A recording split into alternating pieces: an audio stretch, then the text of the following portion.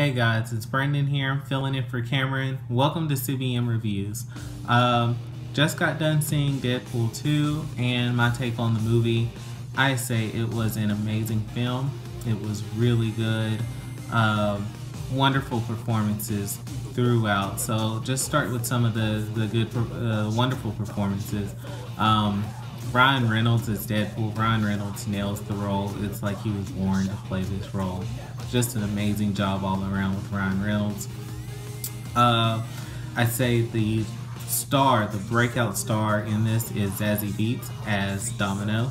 Zazie Beetz does a wonderful job showcasing Domino's power of luck, and it is fantastic and it's wonderful, and it's such a wonderful treat to watch.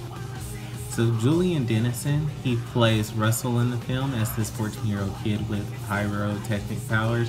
He does a great job in the film.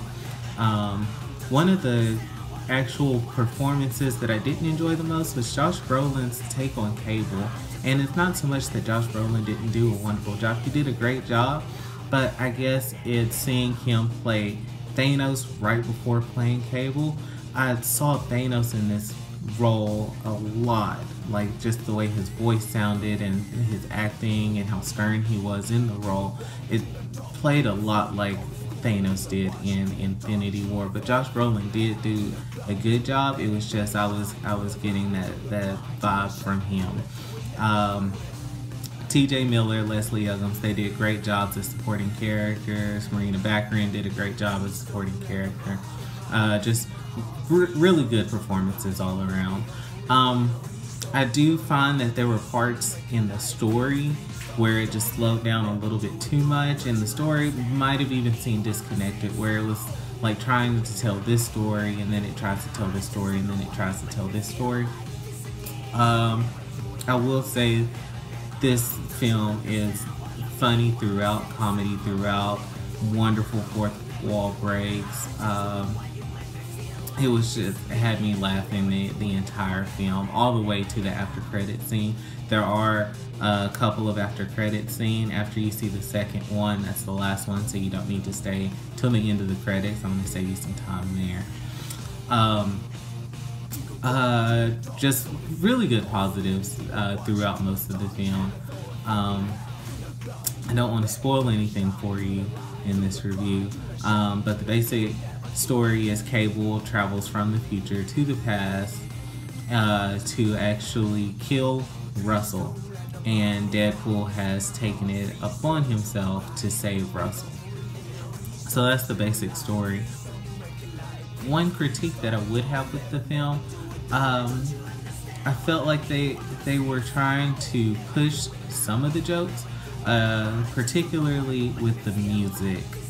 There were some parts where the music would just change, and I felt like it was very forced whenever they would do that in some of the spots. Some of the spots it worked really well and very excellent. Other spots I felt like it was just way too forced, and it just kind of taken me away from the film. I will say there is one cameo in the film that I was not expecting at all, and it was hilarious, and it is probably one of the best cameos in any of the superhero films that I have witnessed. It is amazing, and it's really a blink and you'll miss it moment. So just be prepared, like watch out for it. It is amazing. Overall, it is a great film. It is a wonderful film. I would suggest that you go out and see this if you want to. I won't say that it is better than the first. I think I enjoyed the first one more than I enjoyed this one, and I think that really deals with the story. I feel like in the first one, even though like the plot was very simple, the story was very straightforward, and it knew what type of story it was telling.